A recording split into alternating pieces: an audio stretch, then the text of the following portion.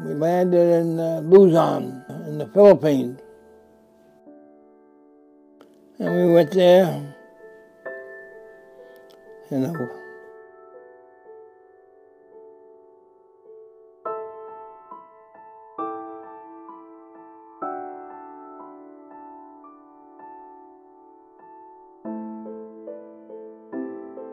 I was drafted.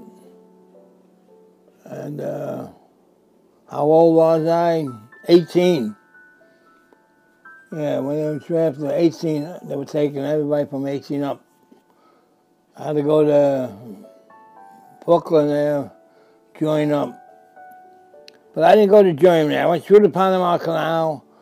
I went through on the water, South Pacific waters there. You know, all the people that got killed, you know, we had to replace them. That's what they do, you know, they replace you.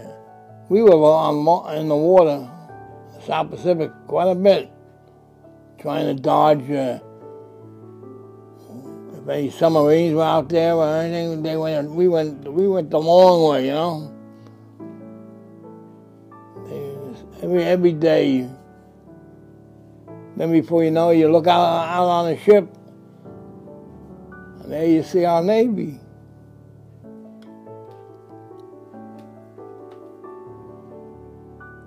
And the airplanes, then you would see attacks.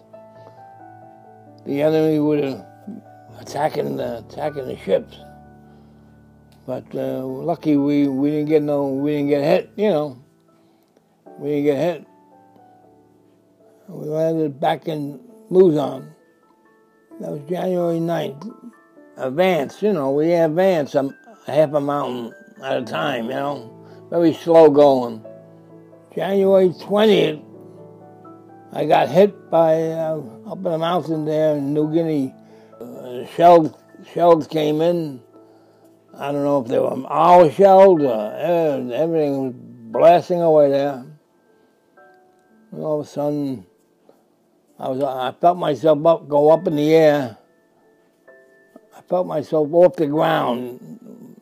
The shells landed there, you know. And before you know it, I felt my arm. And my rifle was there, you know. I put it down over my shoulder, and I got hit. I got hit in the shoulder, in the back. You're wounded, you know. You got to get out of there. I had to go down the hill, the mountain. I had to go back down again to get out of there. I had gas gangrene set in my arm, my shoulder. So they rushed me to the hospital that they had on the hospital ship. And I went right there, and they took care of me. Something I had to do, and that was it. And I just followed orders, you know, and follow orders, you know, you did just what we all did. I was in New York then, at that time. And, oh boy, we celebrated.